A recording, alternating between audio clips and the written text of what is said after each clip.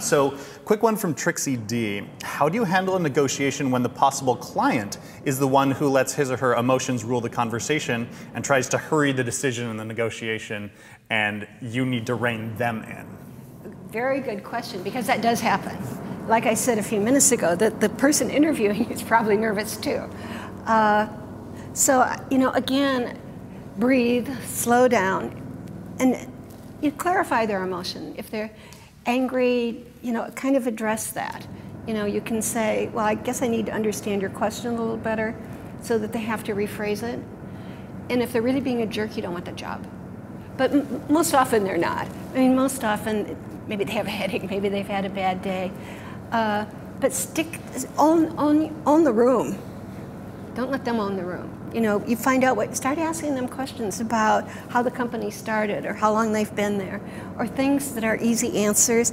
And then, you can really set the emotional tone and really own the conversation. Questions? Okay, yeah, one from Max, and then I think we will end the segment. Go ahead. Yeah, of course.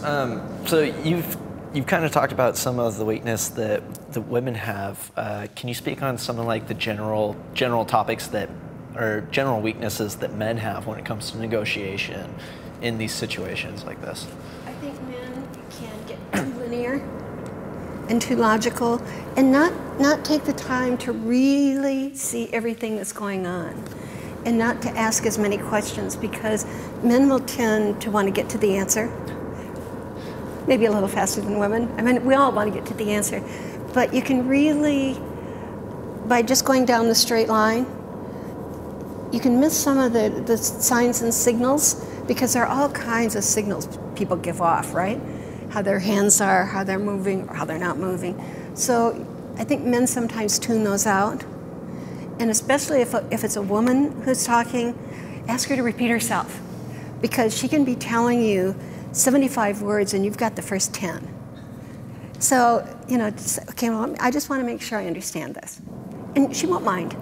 That's not offensive.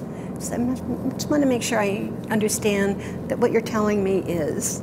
She'll love it. So if she only gets the first 10 or 15 words, great. So can you repeat yourself? No. Yes, of course. And get to the most important thing first. And don't be afraid to just stick to the same sentence. If you have to say it 5 times, it's okay. But don't go off in tangents that take everybody to someplace else in the room.